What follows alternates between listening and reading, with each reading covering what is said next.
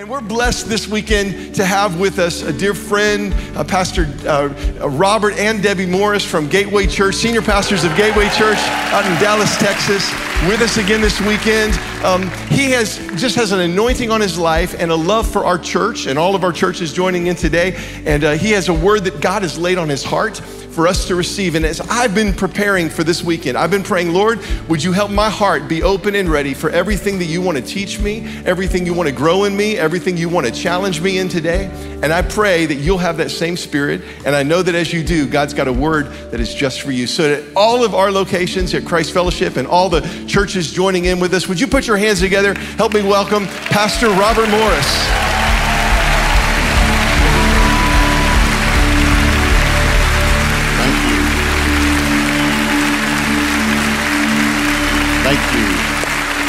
Thank you. I'm really glad to be back. My wife, Debbie, is here, and just to let you know that in May, we celebrate 40 years of marriage. And I know what you're thinking, that you think, man, you guys really were young when you got married. It's true. It was the biggest event of fifth grade. And so, but I'm glad to be here. We love Christ Fellowship. We love Pastors Todd and Julie with all of our heart. We just love you guys so much, so proud of you. We love Pastor Tom and Donna. We're just grateful to be here. And so thank you very much. If you didn't hear, she said, we love you. So let's all say it together. No, we love Christ Fellowship. And so we're in the Dallas area. And so we're just kind of Christ Fellowship West. But we love you guys very much. So Pastor Todd has been very gracious, and he's going to allow me to actually do a 2-week series. So I'm going to preach this week and next week. But the series is called Beyond Blessed. And I released a book about a year ago on this subject. But I've got to kind of give you some history behind this teaching. So we'll talk about it this week and next weekend. But I wrote a book in 2001 called The Blessed Life. And that book has gone around the world. It's in 40 different languages, millions and millions of copies. Debbie and I, it's a book on giving, and we actually felt led to give all the proceeds to the church. And that book still to this day, it's around 19 years old, brings in over $500,000 a year to the church. So it's just phenomenal what God's done with it. And in that book, what happened was a friend of mine came and he said, will you come on? He had a television program, and he said, will you come on the program and teach on giving? Because I teach that we get to give, not that we give to get. And there's a big difference when you get it straight in your heart. And God blesses us when we give with the right heart, with the right motive. And so God blessed that book. It took off, but it was just a book on giving.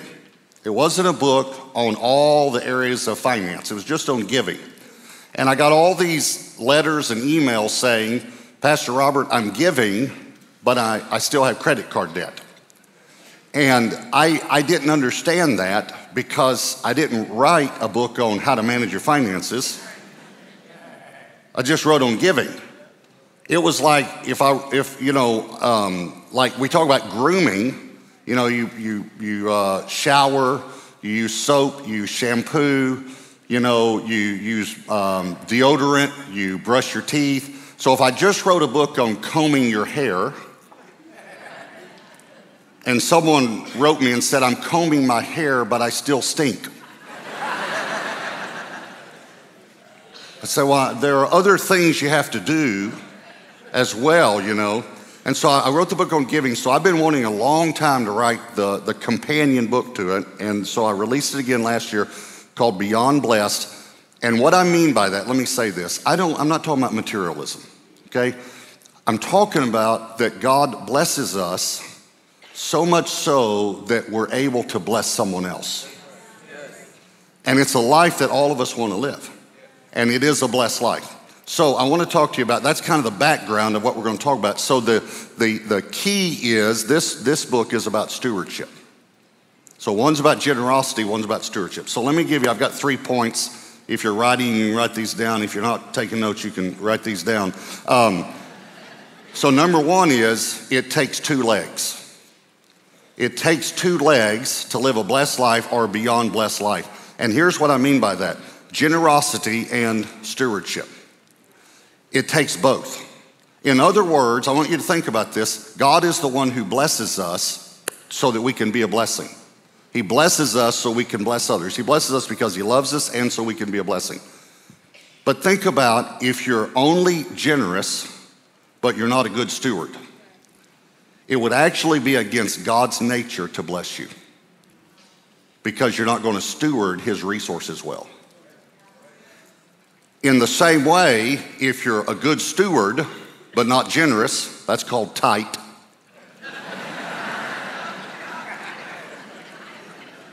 Why would God bless you? Because his purpose is to get the resources to the churches, the missionaries, the poor people, the people that need them, and he's looking for someone to funnel his resources through. So if he blesses you and you're a good steward, but you're not generous, why would he bless you? You see what I'm saying? So it takes both of these. It's kind of like the old cartoon character I saw growing up. I don't remember which one it was, but they nailed one of his shoes to the floor. So he was just kind of walking, in circles like this. That's the way it would be if you're generous but not a good steward. You're never going to go anywhere. And if you're a good steward but you're not generous, you're not going to go for it. That's why I say it takes 2 legs. I named the blessed life a blessed life, not the blessed wallet or the blessed pocketbook, the blessed checking account. No, a life. And a life walks on 2 legs. And so that's the first thing I want you to understand is, for God to really open the windows of heaven over you, you've got to be generous, but you got to be a good steward. And you got to learn how to be a good steward. Now, I have 3 children. They're all grown and married now. And we have 9 grandchildren, which is fantastic when they all go home. But anyway, no, I love them all. And but I don't have the energy for all of them anymore. But we got these 3 kids. So we have Josh, our oldest son, then James, and then Elaine. So I told all 3 of them, I will match, when they were young, I'll match whatever you put in the bank. Trying to teach them to be a good steward, trying to save. Well, James, it just came naturally for him to be a good steward. I mean, he'd get $50 from grandparents. He put the whole thing in the bank. And the other kids, I would say, now listen, you can spend 25 of this, but if you put 25 in the bank, I'll match it. You'll actually have 50 in the bank, and you can still spend 25 on a toy. They say, no, I want to spend the whole 50. But James would say, I'm going to save the whole 50. So I was saying to him, but if you spend 25 on a toy, because he was breaking me, And then when he was 12 years old, he started working part-time after school. And he said, now, Dad, you said you'd match, everything I put in the bank. He had thousands of dollars in the bank. Josh and Elaine borrowed from James. I borrowed from James. And I quit, though, because I couldn't afford the interest. But he just was a good steward. So I knew he had this stewardship thing. What I didn't know was that he was generous, because he always did it in secret. And I didn't know about it until when I wrote The Blessed Life. One day a lady came to the church and she wanted to buy 10 of the books. And she's telling the receptionist, she said, I read this book and I got saved. I gave my life to Jesus. And she says, I was in the middle of a divorce and I said to my husband, I'll give you everything you want in the divorce if you'll do one thing, if you'll read this book. So he agreed. He read the book and he got saved. They called off the divorce. So she's telling our receptionist this, and then she said, so I want to buy 10 books for my friends that don't know Christ. So she goes down to the bookstore and she gets the 10 books, and when she goes to pay for it, she said, the lady at the bookstore said, it's taken care of. They've already been paid for. And she said, well, who paid for them? And the lady at the bookstore said, did you happen to see when you were talking to the receptionist, there was a young man behind you about to get on the elevator? And she said, yeah, I think he was taking out the trash. And she said, he was. That was Pastor Robert's son. He's our janitor, which is the job he had when he was going to college close to our house. And when he heard you talk about that you wanted to give the books away, he came down here and paid for them. She wrote me a letter and told me that. Do you know what I found out? I found out that our son that I thought was so tight was actually helping several widows in our church pay their bills. But nobody knew. And I have watched God bless this young man supernaturally, unbelievable ways. And let me tell you why. Because he's a river, not a reservoir. Because it flows through him, because he manages what God gives him well, and he's generous. Please hear me. Many of you are generous, but you've had a difficulty in managing your finances. I really would encourage you to get the book, Beyond Blessed, because I go through why be a good steward and how to be a good steward.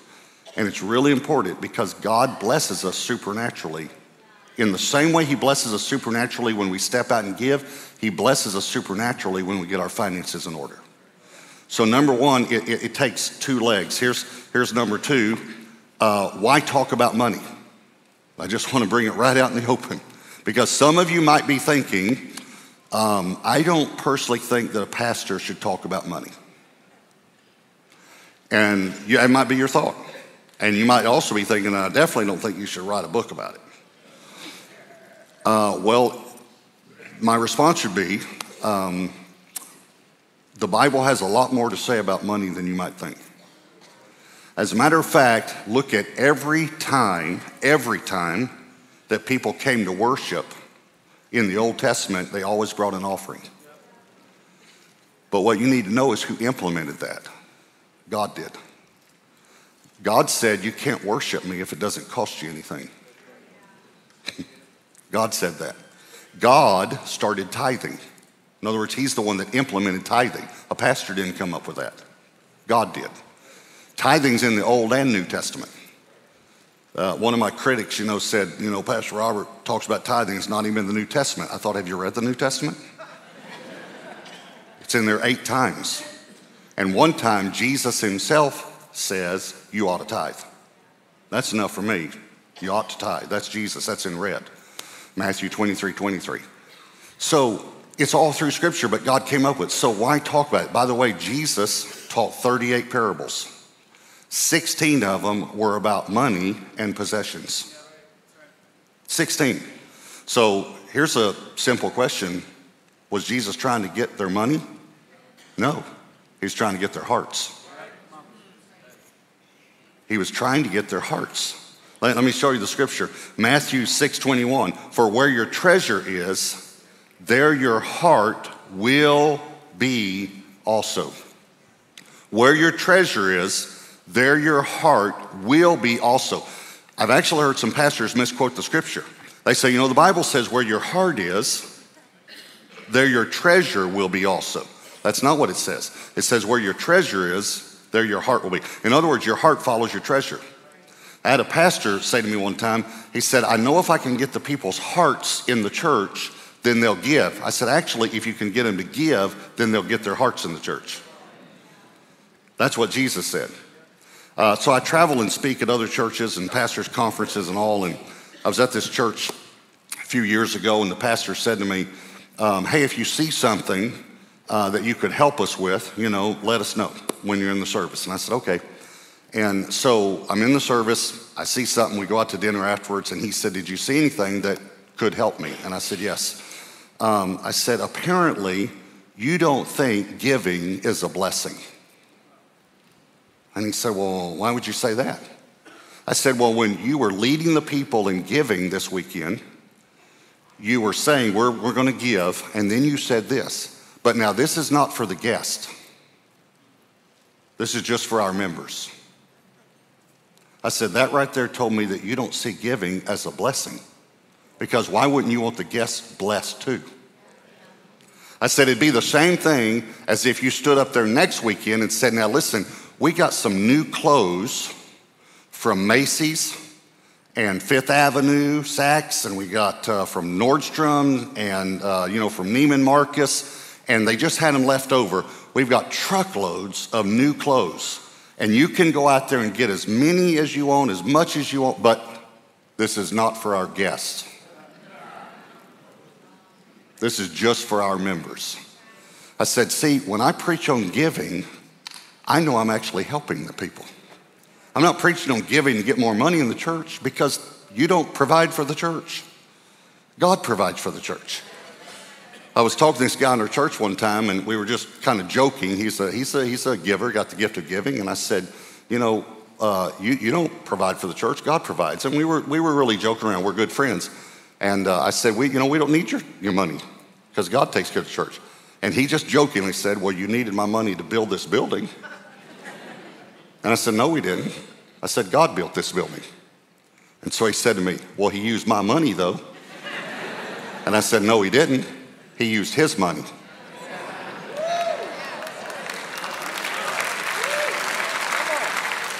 And I said, and the day you start thinking it's yours, I don't want to be anywhere around you if there's a lightning storm going on. See, we've got to come to that realization and understand it's God's. And it's okay if we talk about it in the church with the right heart, because Jesus talked about it with the right heart. So it takes two legs. Why talk about money? And here's number 3, being a blessing. I didn't read you a scripture a while ago, but I had it in my notes. Genesis 12, God said to Abraham, starts it out. Genesis 12, think about how early this is in the Bible. I will bless you, and you will be a blessing. I will bless you, and you will be a blessing. So I want to ask you a question when you think about this. Would it be wrong to ask God to bless you? Because I think the devil tells us that's wrong. It's wrong for Christians to talk about money. It's wrong for Christians to pray for money. It's wrong for Christians to pray to be blessed. That's wrong. So I want to show you 2 scriptures in the Bible. These are the only 2 scriptures that talk about this man. Only 2 in the whole Bible, just 2. I want to show you this. A guy wrote a book on this years ago, and he's a great guy, and it's a great book. But 1 Chronicles 4, verse 9 says, now Jabez was more honorable than his brothers. More honorable than his brothers.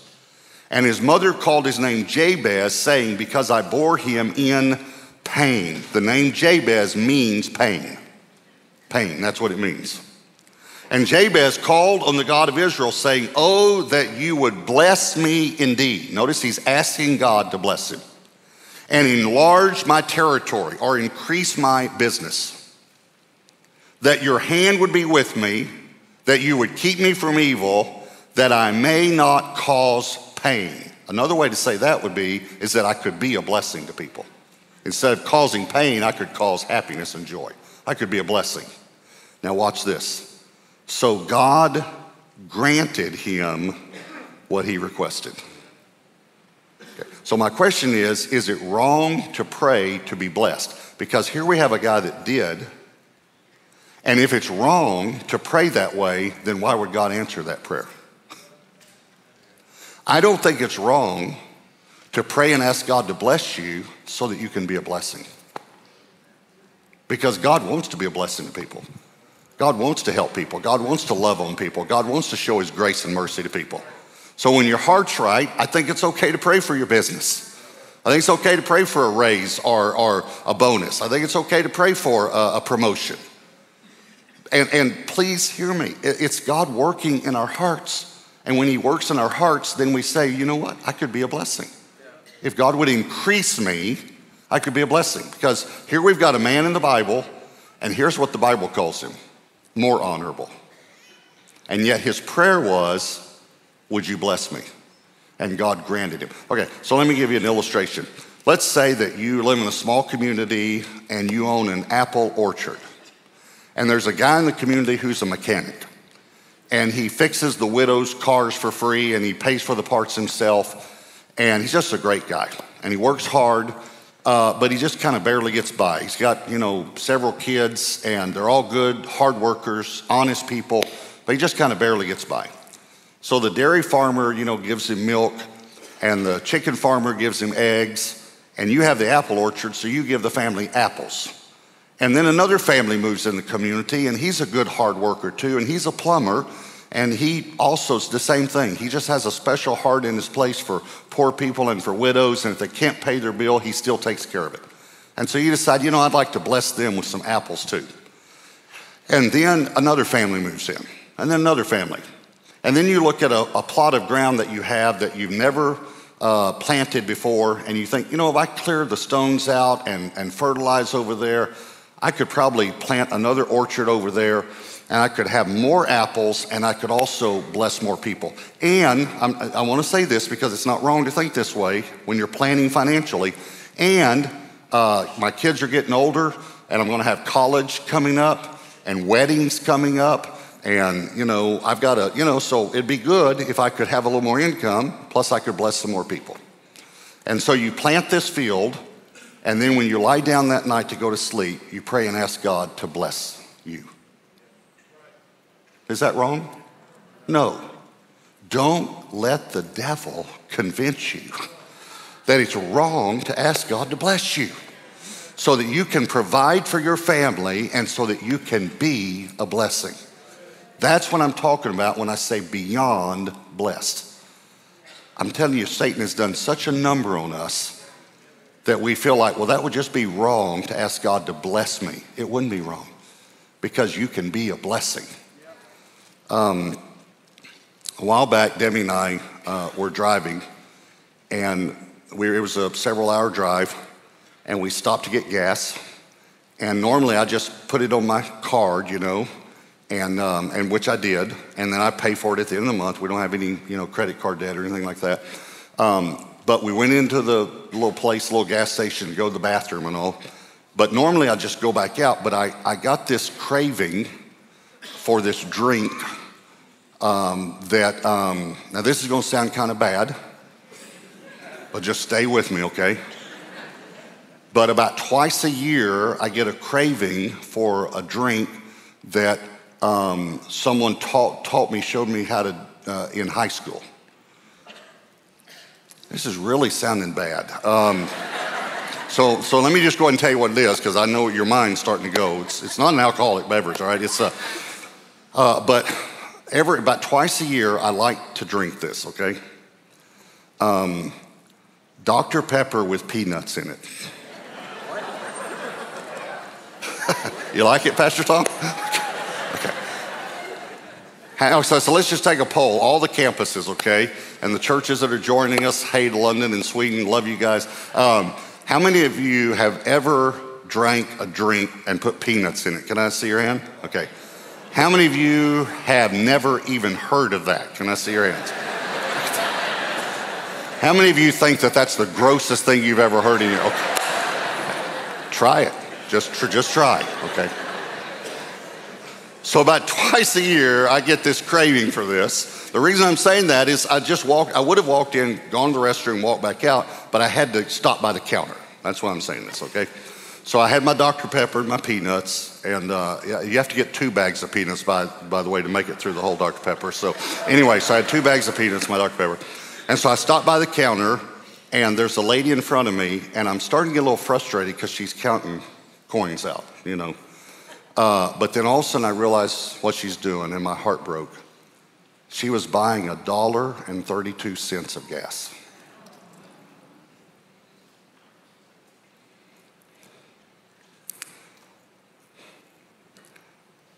And so I did what any of you would do.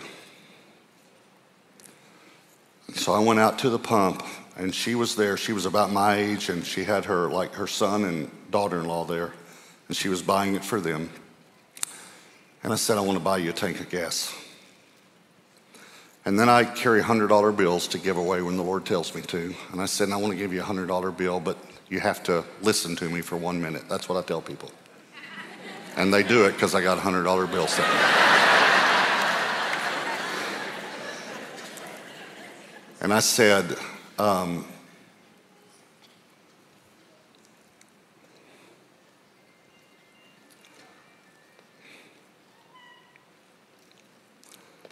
used to be on drugs.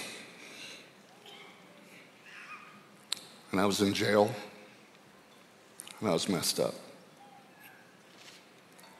And a guy told me how much God loved me and told me that it wasn't just believing in my head, but it was giving him control of my life. And I gave him control of my life, and everything's changed since then. And so every now and then, God tells me to give a $100 bill to people to tell them that he loves you, and he'll change your life if you'll give him control of your life. And I gave him the $100 bill. And this woman, about my age, this mother, gave me a hug, and she whispered in my ear, "You'll never know. You'll never know how much they needed to hear that today." That is living beyond blessed. That's living beyond blessed. I want you to bow your heads and close your eyes. And I want you to just take a moment and just tell the Lord, "Lord, I do want to be a blessing. I want to be a blessing. But I never would have had the money to buy them a tank of gas and to give them $100 if I had not managed my resources." And I know that many people struggle with that. And I don't want you to feel guilty or condemned if you struggle in this area. But I do want you to get help. It's like driving a car or having some sort of a skill, playing an instrument, doing something else. You got to have someone help you. You got to have someone teach you how to do it.